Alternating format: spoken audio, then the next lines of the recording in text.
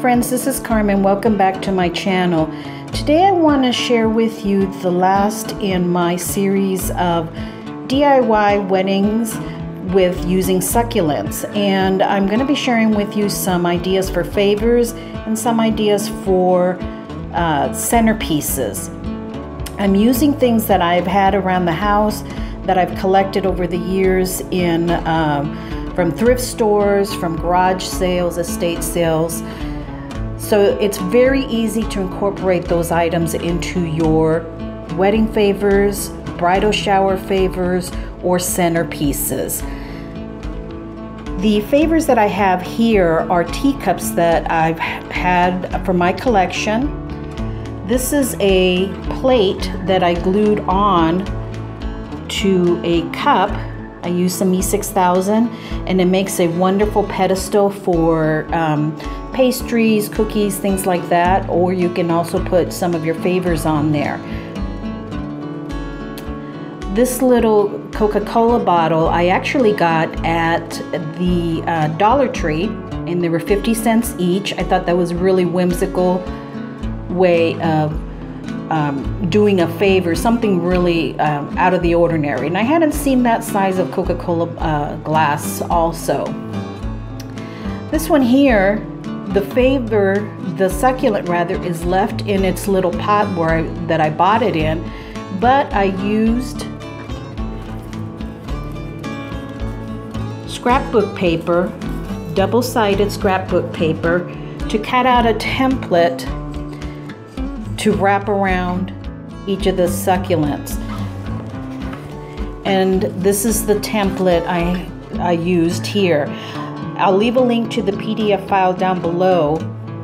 And basically what I did was I had a book of scrapbook paper that's 8 by 8.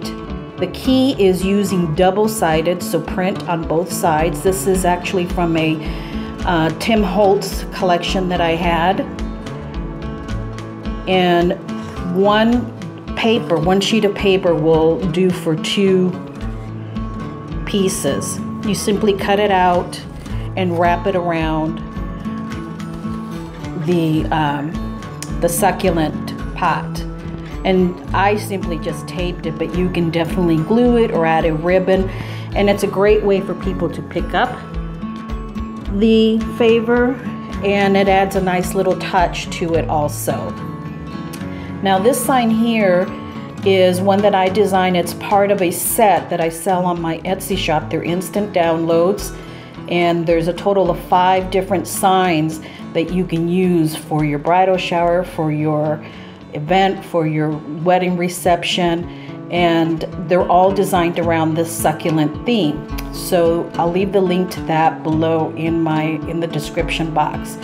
But this is one way that you can use favors for a tea party, very vintage style of look. Now for the centerpieces, I used some milk glass bowls that I had in my collection already, and these are cuttings that I had. I think the only one that I actually did go out and purchase was this little bunny ears cactus there. I wanted something just a little bit different texture, and some cacti along with the succulents there. The little top dressing of the white rocks I got at the Dollar Tree. It was one little bag for $1, but definitely was enough. I still have plenty left over, and I used it on the favors and on the centerpieces. And I had this burlap runner and white linen to kind of give you a look of the display. This is also a little bird cage. This was already on my table from my spring decor. The bird cage I got at Hobby Lobby along with the little bird. And the little egg that's in there is a little wooden egg that a cousin of mine painted. So that's very special to me. But it's one way that you can incorporate things from around your house into displays if you're having a bridal shower, if you're having the reception at your home, or even a small reception. You can use things from around the house, start collecting things from thrift stores, and put a whole look together.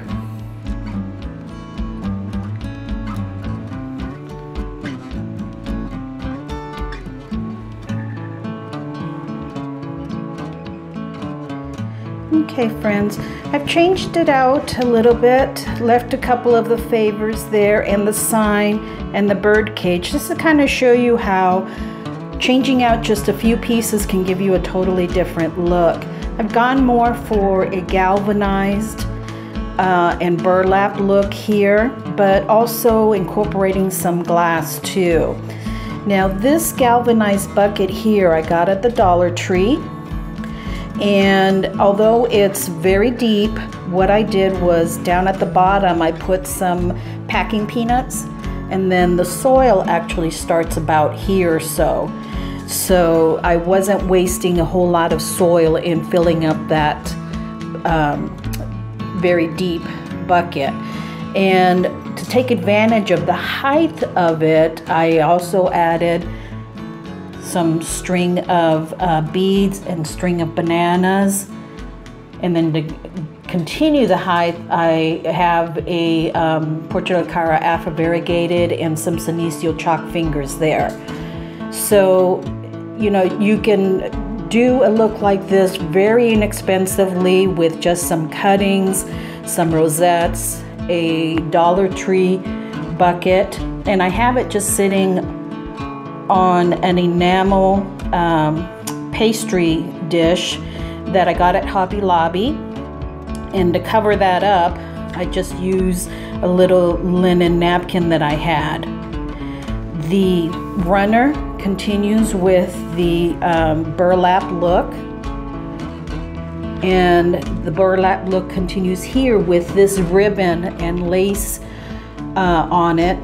Now this is a glass container that I got at Dollar Tree. I did put, let me show you there, I did put some rocks at the bottom, and the soil starts about here, and then added in the cuttings.